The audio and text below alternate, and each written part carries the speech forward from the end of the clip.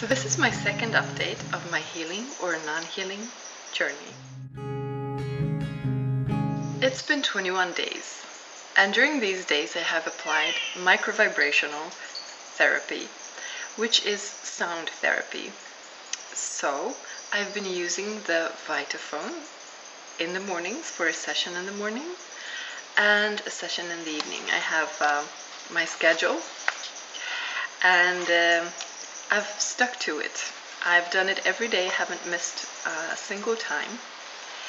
And let me tell you about the experience. I am going to give it 3 months to see if there is a change, because they say that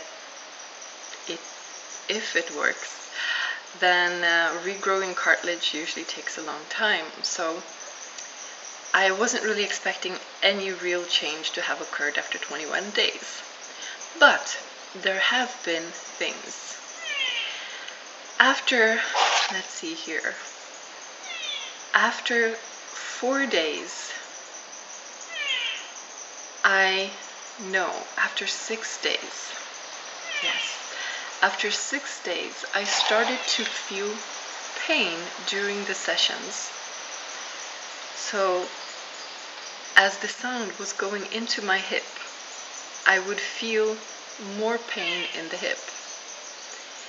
And they say that this is normal, that this can happen, but after about 10 days, you shouldn't be feeling any more pain. And it's true.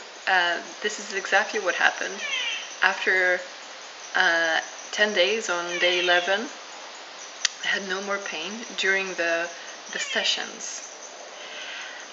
And in general, I feel better. I feel that I can walk much further, and I feel that it doesn't get as bad as quickly. Before, sometimes I could walk maybe 100 meters, and after that I would be in pain, and I knew that I would be in pain until the evening, at least. And now, even though I still experience pain in every step, it's as though there's a veil on it. And so it's not as strong, and it doesn't stay for as long. But it's a very small incremental improvement. And it's not anything that I would say, oh, definitely this is getting better because of the microvibrational therapy. It could be other factors that I'm not quite aware of. But if anything, there is a positive trend, definitely. Also, I started, after a couple of days, I also started to apply microvibrations to my other hip, because I have pain in one. But looking at the x-rays, you can see that the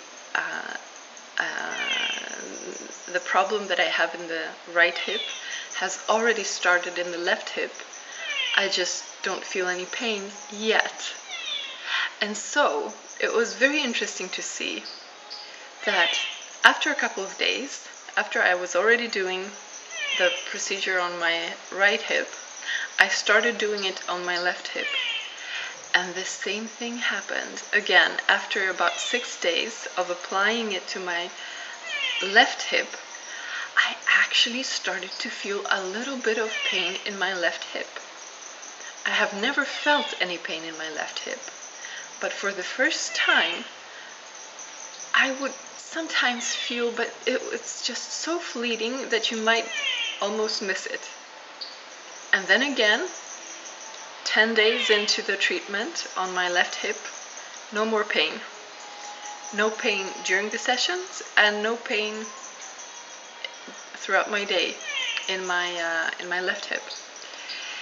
So I thought that was really interesting, because it seems to show that either I program myself well to feel pain, because I believe that this is when I will feel pain, and so I do, or this is actually impacting something. It is actually doing something in my body.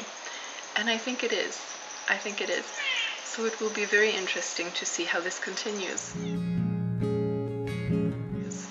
Now I'm going to take a week off from microvibrational therapy, and then I will do 21 days again, and then a week off, and then 21 days again. And at that time, I should be arriving at my 3-month mark, and then really be able to say if there is a significant improvement. We'll see about that. I also wanted to share a couple of exercises that have really helped me. These are not things that cure my hip, but they are things that make me feel so much better when the pain is too strong. So, first thing is heat. Just a water bottle, a hot water bottle can help. A hot shower or hot bath can really improve the state, because it can produce more synovial fluid. And so if you don't have any cartilage but have a lot of fluid, that will kind of soothe the movements, so you won't feel as much pain. And so heat is actually very good and extremely useful in my case. And another thing is an exercise, a type of movement that does not create an impact, where you have the femur bone going up against the joint. Instead, you create a movement, so you're moving the joint in a way that stimulates the synovial fluid. And sometimes there have been moments when this exercise was almost like magic. I would lay down and do it.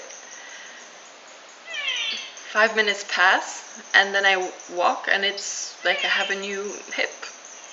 It doesn't last for very long, but it definitely improves. And especially when it's really painful and for some reason you have to walk somewhere, this can be a good thing.